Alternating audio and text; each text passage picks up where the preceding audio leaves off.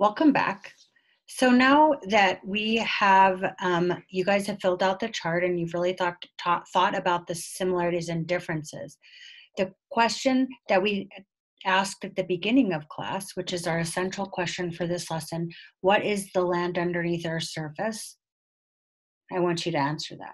So what is the land underneath Earth's surface? And I want you to give evidence to support your answer. So here again are the cross sections of each of the core samples that we looked at.